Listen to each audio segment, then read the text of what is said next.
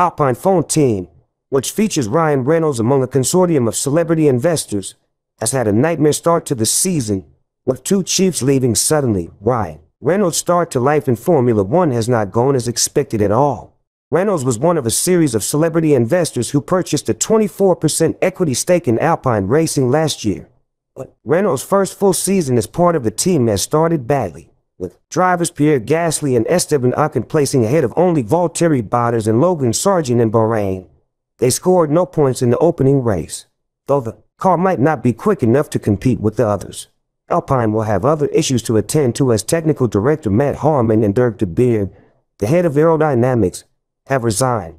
The two reportedly had tendered their resignations weeks ago and will leave Alpine in April, per Racing News 365. Harmon and de Beer reportedly decided to leave before the launch of the F124, the newest car which Gasly and Ocon raced this weekend, with results leaving much to be desired. Before the Bahrain Grand Prix, both drivers explained how the car is lacking compared to what the other manufacturers have presented this season.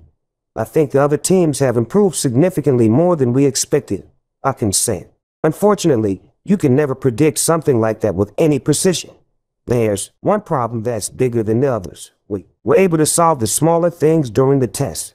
The balance isn't actually that bad, but it will take time for us to get back on track. We recognized early exactly what we need to work on and have passed this on to Stone and Viry.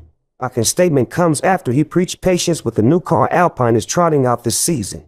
The 27-year-old knew that the team would have to figure out how to approach the season, especially with the drivers having had no full experience with the car. We don't know exactly, Ocon said. You guys, the media, are selling it as the worst. It is a possibility because we haven't pulled it together with everyone else. But it's not over.